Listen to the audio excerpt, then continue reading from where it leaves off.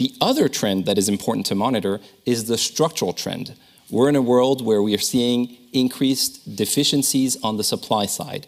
Demographics, an aging population, reduced immigration, deglobalization or slower globalization is another example of where an environment with increased fragmentation will lead to higher costs of goods and services going forward.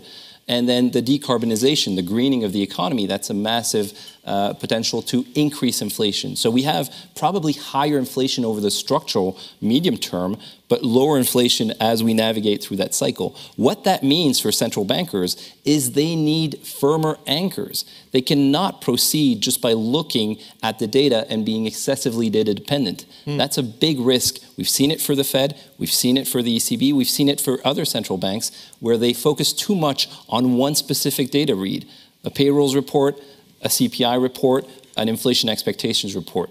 We know that inflation expectations are still well anchored. We know the economy, at least in the US, is slowing. So that's the type of environment where I would think the Fed should pause and start to wait to see the effect of prior tightening. Will it pause? Probably not this time. It'll probably proceed with one more rate hike.